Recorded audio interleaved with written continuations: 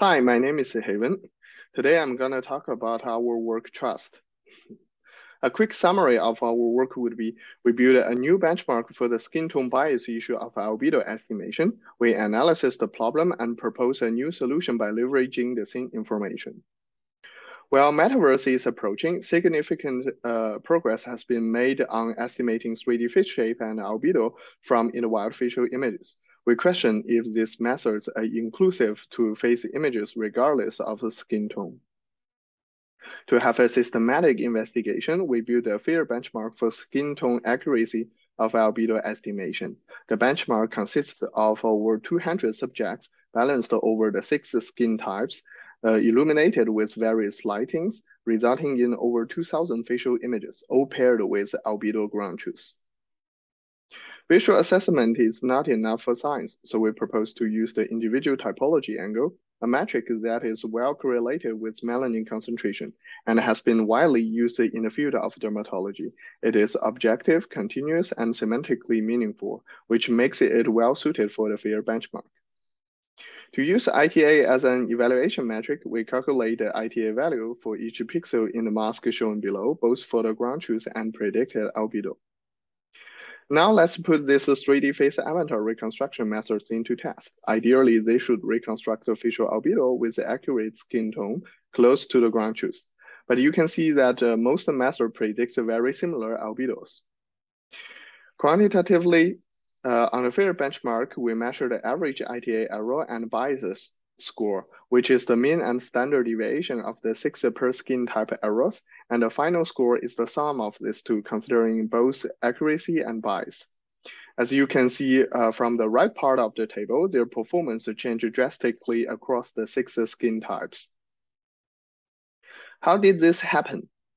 The widely adopted Basel face model was trained on 200 white-skinned people with PCA, so it doesn't cover the full range of skin tone.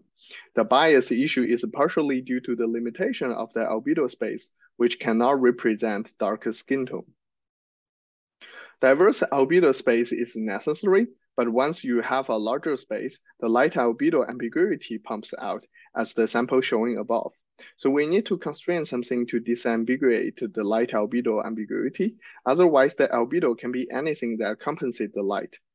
And how exactly light and albedo are affecting the rendered image is our main question.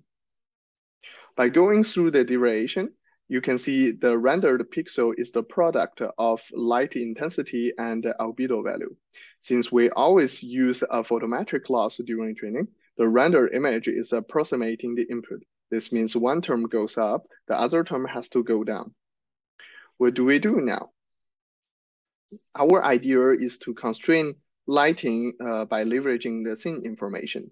On the left, you see 4 people standing in the same scene. The lights shining on their face should be similar, no matter the intensity or directions.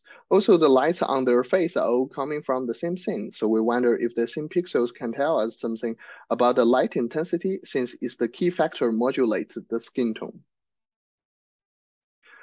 For our trust network, we designed a 2-branch architecture that first encodes the light intensity as the scale term from the whole scene, then encode the light directions from the face crop. Later, the 2 terms are composed into the full SH parameter. By doing so, we isolate the light intensity information from the face crop, so it works as a constraint during training.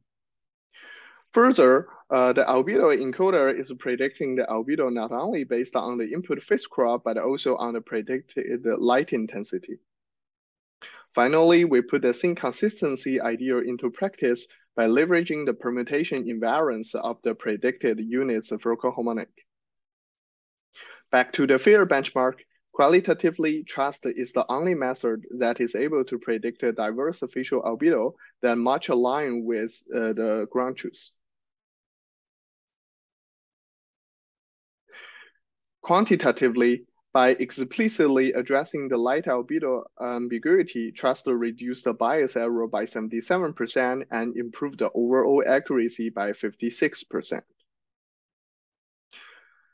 Thank you for your watching and welcome to join the FAIR challenge. Bye.